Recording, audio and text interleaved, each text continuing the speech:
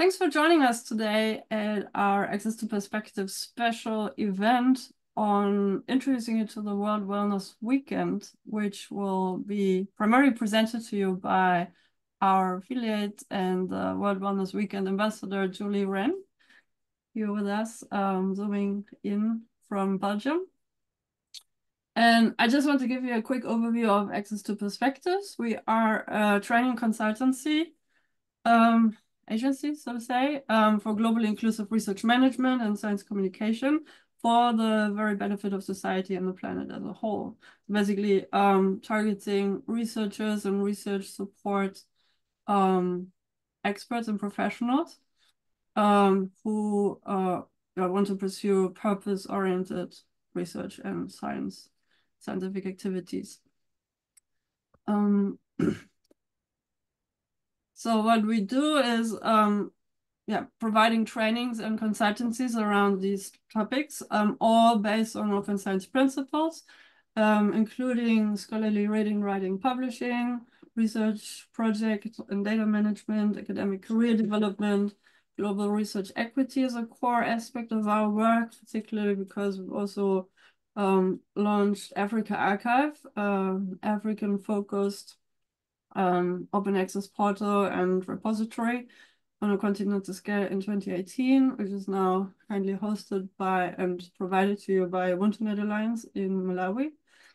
And then for today's topic, we also cover aspects of health and well-being in academia. We do that in the formats of consultation and mentoring, workshops and trainings, so our keynotes, speeches, talks, and seminars. And here are affiliates, and in the center you see spotlighted Julie. And each of these are like each of us works independently as professionals and in the academic and career support, so to say, sectors. And we all share a passion for research and well-being and the betterment of societies and the planet, and therefore cooperate based on the various projects that we work at, which involve and include researchers, but also other sector representatives. We do have a podcast at which also Julie featured a couple of times, which is run by Ebuka Ezeke from Nigeria and myself. And you find all of that on our website, which I'll share the link in the chat as we move ahead. And you can also book a call, also not for May anymore, but now moving forward, for a consultation or get to know each other. And if you have any questions on any of the offers, where you can book a meeting with myself and any of the team. So yeah, with that, I hand over to Julie. Thanks for joining us today. And let me stop the share. And now the floor is yours, Julie. Thank you. Thank you so much. All right. So everybody, we're going to dive into the world of what is World Wellness Weekend. So I don't know if anybody's ever heard of it. If you have, just pop in the chat for me a yes, that you've heard of this movement. It's a global movement. And I'm just going to start my presentation. If I can move these things around. Hopefully you can see the screen. Yep. Yes, we see the screen and I don't know yet. There we go. So what is that? Did we have some yeses there? Did we have some thumbs up that you've heard of this movement?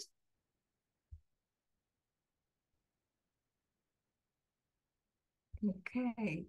So it's actually a movement that was started back in 2017, and it was inspired by SDG 3 actually, for how can we bring wellness to all.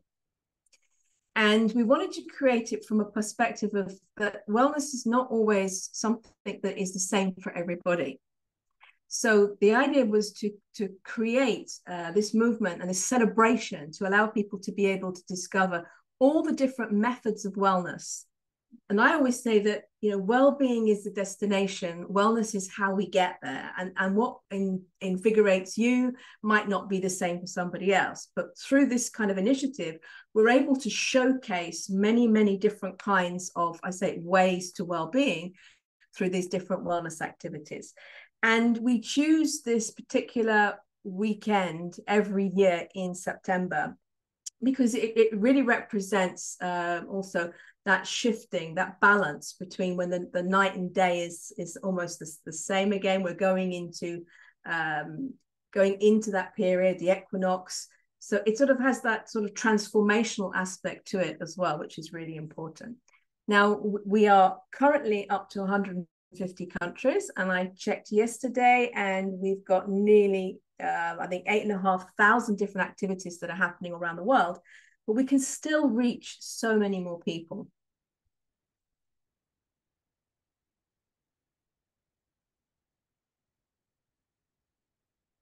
So we want about, you know, we're thinking global and acting local and making wellness social. So there's also an element to it to sort of how can we bring our communities together?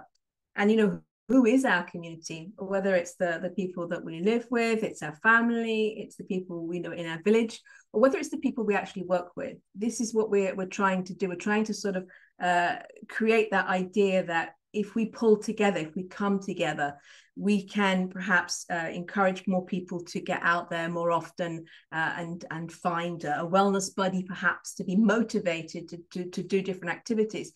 Because I'm absolutely sure it's not a lack of knowledge. So if I just asked you right now here, do you know how many liters of water a day we're supposed to drink? Pop it in the chat if you know that number. What is the recommended number of liters of water? Okay, 4 from Joe. Anybody else got an idea? What those recommended daily intake is? 2 liters. Yep, great. So what about and again, this does vary from country to country, but what is the number that we put against the number of fruit and veg that we're supposed to eat a day? How many portions of that would you know? Do you know that? What do you think of the number of portions? Pop it in the chat as well. See if we can get another number in there. 7 to 8. Monica, I like that. Yep. Okay.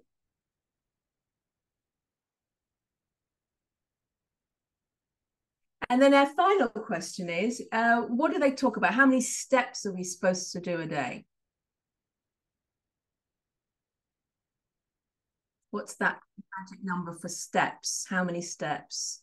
Oh, you're going to do 1K? Okay. How many steps?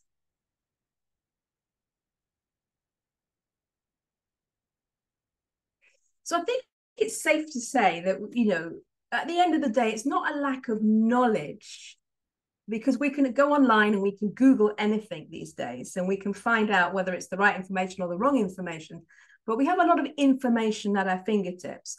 So when we say knowledge is power, I would challenge that and say it's not the knowledge that's the power in the well-being, it's actually the doing. So how many of you actually get your 10K steps in every day?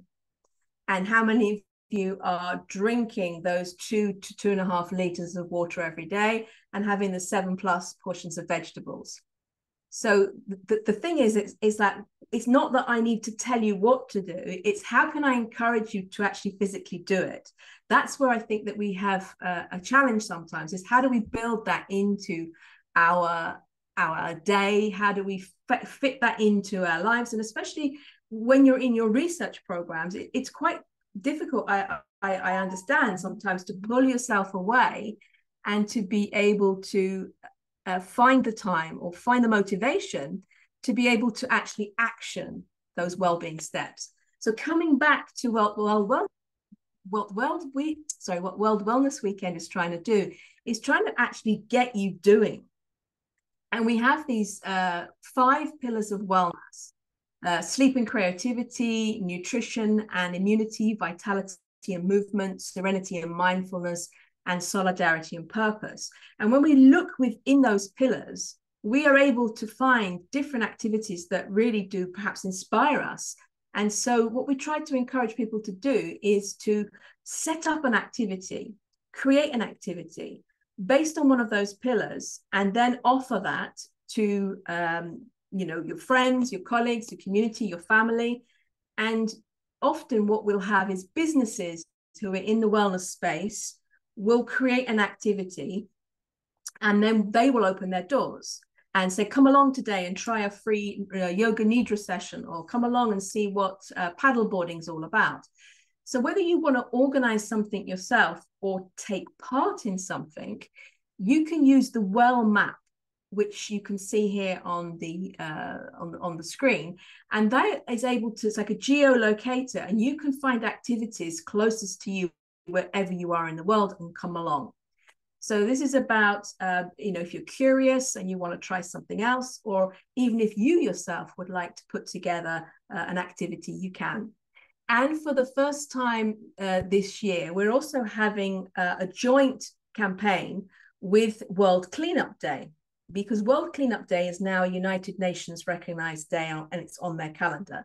And that happens to be the same day as World Wellness Weekend kicks off, which is the 20th of September.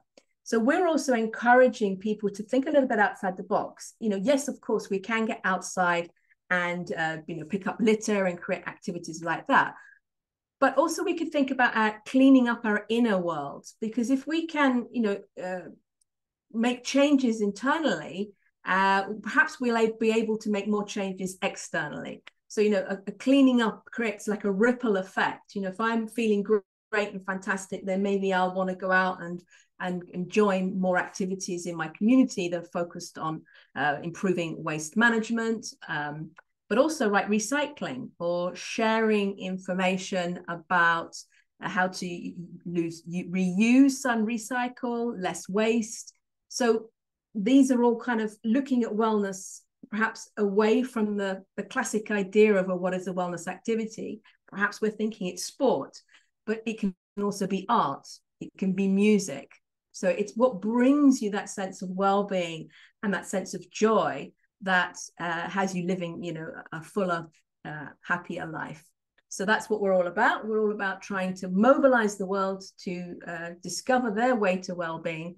And we're fortunate enough as well to be able to count many associations and federations and mayors and ministers who see the benefit of this organization as well. So that for us is really important, that we get on board, cities. And that's why, we're trying to now also see if we can get universities involved and research centers. So what I'm going to do now is let you have a little taster of what happened last year and see if that excites you. I'm not sure whether you'll be able to hear the music that goes with it, but at least you'll have an idea of the activities. And these are real pictures from all around the world of people enjoying their classes and the fitness.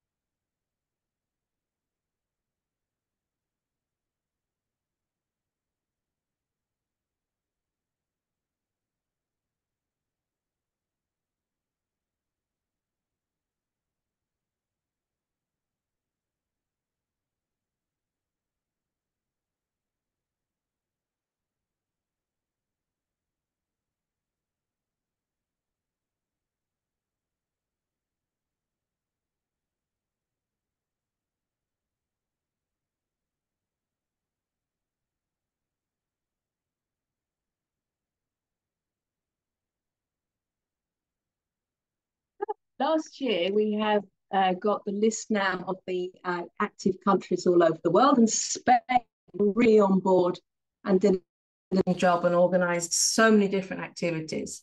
So the it's like a friendly competition between the countries. So around the world, we have ambassadors in many, many countries who are trying to mobilize and excite people to get involved. And yeah, anybody can really join. It's absolutely free to join. There is no cost to this. It's just obviously your time to organize it. And yeah, and to have fun with it. That's the most important thing. And it's about organizing a fun, free activity for 60 minutes. But some people go a lot further than that, and they organize maybe things throughout the whole weekend. So the limit is up to you if you want to take part in that. And also if you want to actually go and experiment. You have the possibility from Friday right the way through till Sunday in your country to go out there and see all the different things that could be possible for you to do. And in some countries as well, they under the solidarity and purpose, you may find also that people are offering free access to medical attention as well. And some of the university students out in Brazil were doing some free testing, blood pressure testing as well. So, I mean, there's no limit to this. It's just perhaps your imagination that could be the only thing.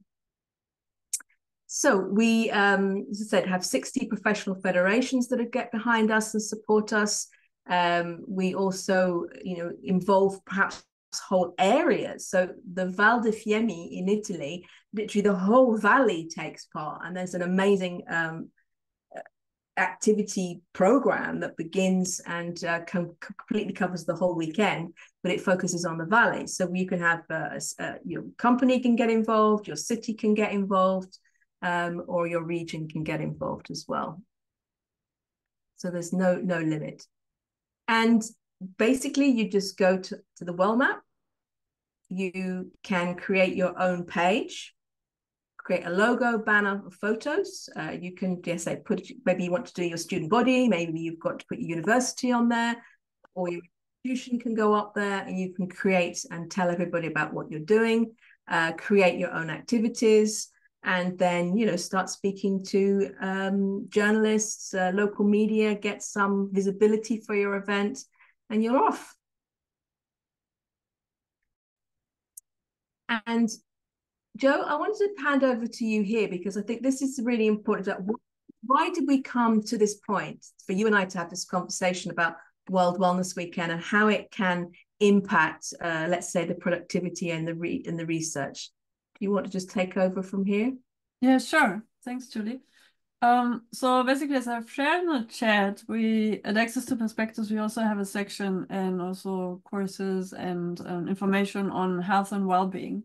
There is unfortunately an increase of unwell-being, especially for mental health issues that are being reported in the academic sector, and there's a lot of conversation and also mitigation efforts in different countries, different regions of the world, and different discipline areas, so to say. So there's a dire need, and I think the same is also true in other like outside academia and other professional settings, but especially in academia for various reasons of questionable incentive systems that we're busy to rectify to make more quality and integrity oriented away from the pure numbers. But yeah, so that's happening. There are a few like mitigation efforts, but like personally I found these more symptom oriented, where people talk much about, okay, we have a crisis, how can we fix that, how can we help people already have mental health issues? And yes, that's important, but I felt like talking to you, Julie, and learning about the World Wellness Weekend and raising awareness of the benefits that we all know physical activity can bring to both our physical and mental well-being, and how as researchers and also other academic staff, we find ourselves most time of the day, first of all, working extra hours, especially as researchers. So there's not a 9 to 5 job, even though it's like from a health perspective, it's better be, but it's often not.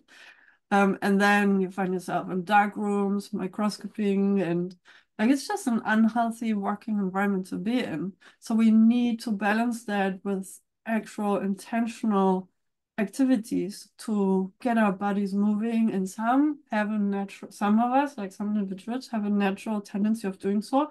Others find themselves trapped in the hamster wheel of publication pressures and other pressure points.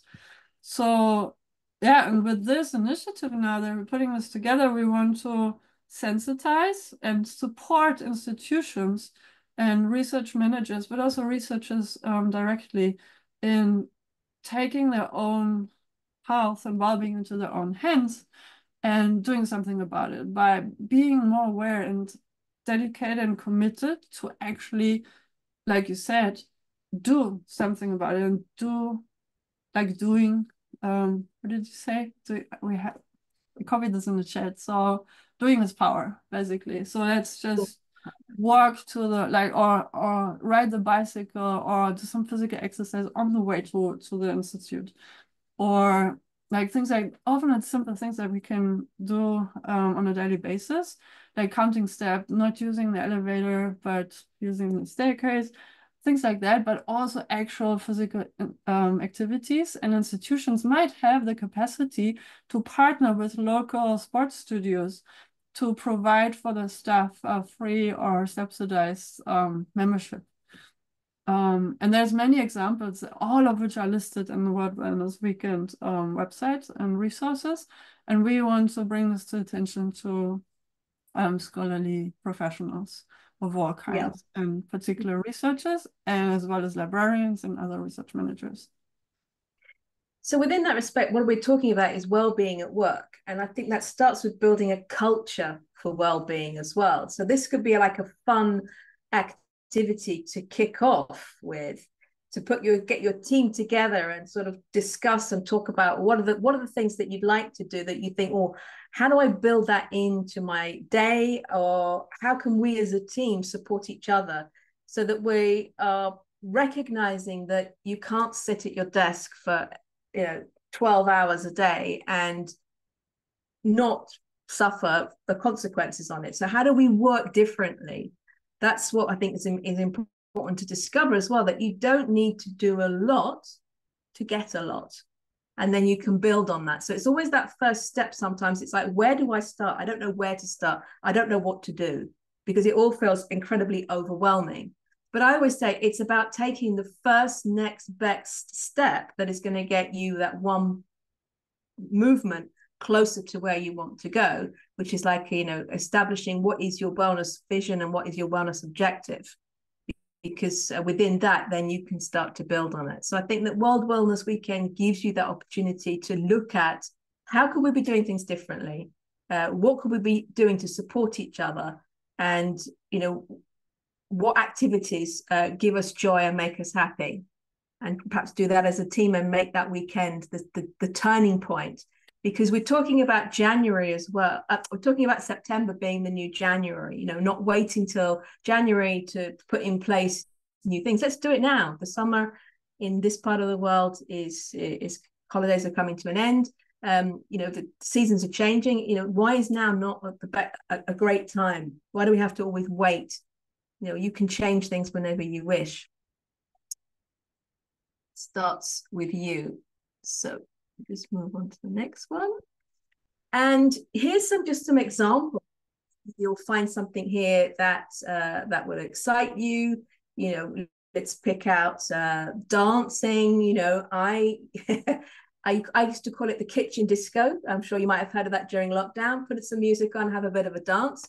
If you're able to, in the lab, and you can put a bit of music on and have a little bit of a physical movement, why not? That's getting your heart pumping, that's getting you going, it's making you smile. That could be a nice activity to build into your daily life. But go and find a dance class to learn some of those great moves. We're also looking as well at countries as well where perhaps during the day it's too hot to do things. So what could we be doing at night, and creating fitness by night, a sort of a Zumba in the dark class. Or doing fitness somewhere which is an inspiring view. just getting outside, like we were talking about, how can you get more of the great outdoors into your life? And things like forest bathing can also be very good for mental health. You could create a cleanup perhaps and include that with a nature walk, or go and do some cleaning up in the forest, and at the same time you'd be having your forest bathing. So on that weekend, that could be, again, a nice activity to find somebody to guide you, perhaps as an expert. But even within our colleagues, sometimes we don't know where our wellness champions are, people who outside of their working life do different activities, and maybe they can be the person that's going to be the leader on this particular weekend. So yes, so personal growth and creativity also important as well. So creating a workshop around nutrition. You could invite a nutritional therapist to come talk to your team about how to put together those amazing healthy lunches that are going to keep your big brains functioning all day long, so that you've got the energy and the creativity to see you through. Painting as well is a great way to uncover and unlock, let's say, I always say pathways. Whenever I'm stuck with something and I can't get it, and I can't see my way through it, whether it's an article I'm writing or something I just need to get my head around, shifting perspective can be very, very powerful, whether that's shifting perspective in terms of where you are, so physically going and doing, or actually using that creative part of your brain as well, can often then unlock those stuck. So using creativity as a way for growth and development. And here's just some visuals of people all over the world who have been doing things. I say the university in Caratina, in Brazil was very active. We've got some other schools involved in other countries as well, which is important, like to get our youth moving. So lots of different ideas from around the world.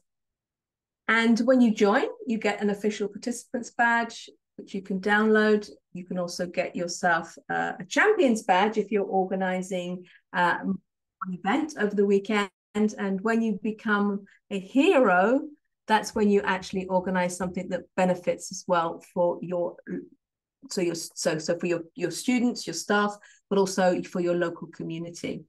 So really thinking about where am I, how where I am impacts the people around me and what I do. So bringing them, involving them into and bringing them something can also be a great way to make stronger connections. So I don't know if anybody's got any questions on that so far. Hopefully it was clear for you about what we're trying to achieve. And here's just a little suggested countdown on what we advise our participants to do. Get everybody excited, talk about it, collect interest from the press, the local TV and shows. I'll say all publicity is good publicity. But then we also want you to think about after, because it's not just one weekend a year. This is about being a catalyst for change. So we would love to see that people are continuing to think about how they can bring their community together and what they can do throughout the year around creating wellness weekends, plural. And that could be, gathering the team together, and maybe you go and do a cleanup. But at the same time, your litter cleanup. At the same time, you're also physically working out. You could do some volunteer work. This is a whole broad range of activities that we can see that we could continue throughout the year. We don't just have to wait for this one weekend, but this weekend itself is that, like, let's celebrate what we've done, or let's celebrate what we're going to do. So use it as a kickoff, or as the celebration of your wellness year.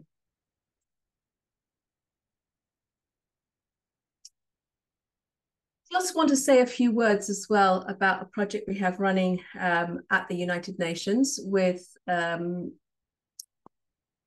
art installation we're going to be doing. So people around the world who have been doing activities related to their local community under solidarity and purpose, people making a real difference and change to their communities. We're asking them to submit photographs, and there's going to be this beautiful piece of artwork that is going to be created. It's a mosaic mural at the Palais des Nations in Geneva. So illustrating this idea of good health and well-being for all.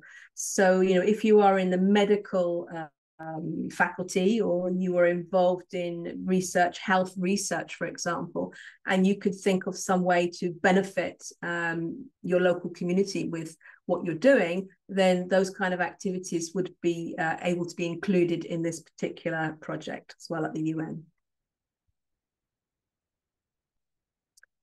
And we have lots of online resources to help you get inspired, and so they're all absolutely free. If you're doubting why you should participate as well, we've got lots of different presentations. We've made a specific two-pager as well that you might want to access. We can put that out to you afterwards, which is just explaining why should you take part. And if you want to take this to your management team or your team members and discuss it, we've got this two-pager for you that will explain everything, and hopefully you can get people excited and motivated. We are all volunteers. There is nobody here that is on payroll. We are all grateful to our sponsors that allow us to have a great website, to do social media, to hire in specialists to do certain jobs, but all the ambassadors all over the world are giving their time up for free. And I would say it was probably one of the most worthwhile things I ever did. I came to it during lockdown. It certainly helped give me a sense of purpose again after I lost my job. And I really thoroughly have enjoyed my last 2 or 3 years. I think it is now 2022, I think it was, maybe more. Yeah, with them. And we're on our 8th edition now. So, Joe, I don't know whether we have anything else we want to discuss with this, but I think I can stop sharing. Yeah, thank you so much. This was really insightful even for me, and you already told me so much beforehand. But, I think what's to add is that we've designed resources, like you mentioned towards the end, particularly for academic professionals. So we'll share those on our social medias. You also will find this on our website. So leaflets you can download, posters you can print and then put on the institutional blackboards. Yeah, and maybe with that, so of course, please let us know what you think. Now, either on record or off record, can also stop the recording here and let the listeners to the podcast and those who watch on YouTube enjoy the show as it has been until here, and then have a more private conversation with the group who's now here live.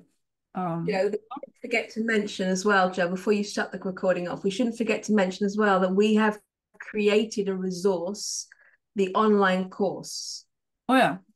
And then, yeah, so we also have, thanks to Julie's expertise, put together a course on well-being, nutrition, how to look after yourself in a professional setting and also personally.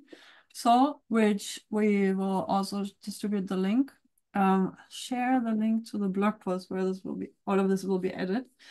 So you can come back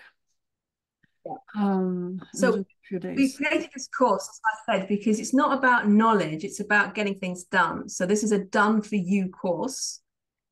Oh no, done. It's like a getting it done for you course. So we've got lots of activities in there so that each module is not taking you more than 10 to 15 minutes. But when you walk away from the module, you're actually going to get something done. That's the whole point. It's like, it's not just another course that I've bought and I'm not going to do anything with. This course is like, right, okay, now you're going to do this.